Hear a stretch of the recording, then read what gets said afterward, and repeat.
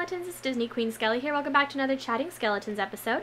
So this one is titled, Everyone Around Me is Moving On with Their Lives. What exactly do I mean by that? Well, ever since I was younger, I have always wanted something more for myself when I grew up. I wanted to have a family. I wanted to have kids. I wanted to get married. I wanted to have a successful life. I even wanted a high school sweetheart, which unfortunately never happened. My goals were get engaged by 21, married by 23, had my first kid at 28, and my second kid at 30. I am already 22 years old. I'm turning 23 soon, and I'm still not engaged, still don't have kids, I'm still not married, I still don't have my own place. Is that a bad thing? No. Everyone does things at their own pace.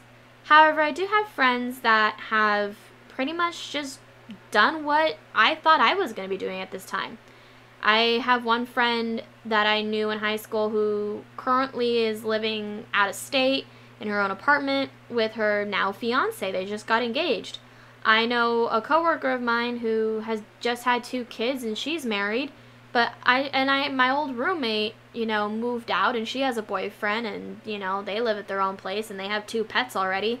I don't know what their status is because I don't really talk to her anymore, but it just amazes me how many people have moved on with their lives so quickly.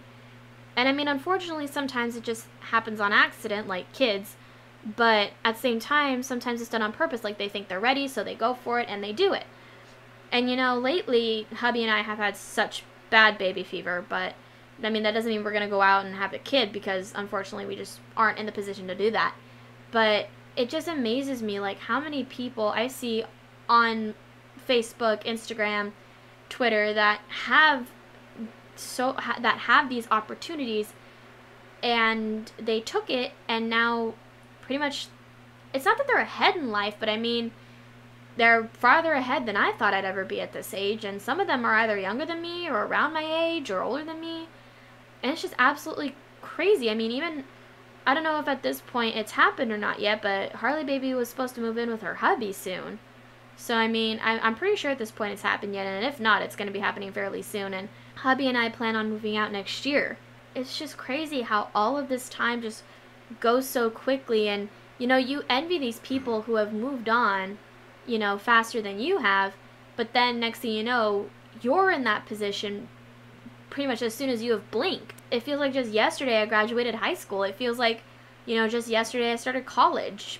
It feels like just yesterday I started working, but I started working 4 years ago. I started, I graduated high school back in 2016. It's nuts. It's all nuts.